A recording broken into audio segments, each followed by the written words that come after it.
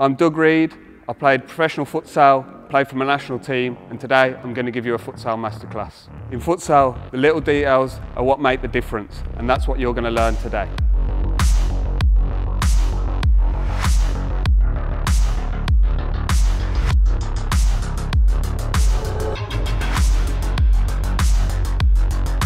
So 1v1 attacking is really important in futsal. The defences these days are so organised at the elite level that it can be hard to beat them with passing. So if you can go past your defender, it can create a great opportunity for your team. So today I'm going to show you something called the shuffle dribble. So to start the shuffle dribble, all you're doing is shuffling with the ball, getting the defender in your rhythm. You're going to have two options. You can go left like this, or you can cut inside like this.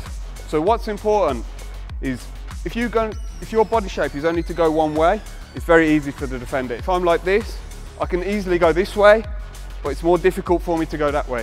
If I'm facing this way, it's easy for me to go inside, but it's a bit difficult to do this movement. Okay, so you want that in-between bit where your body shape can go left or right.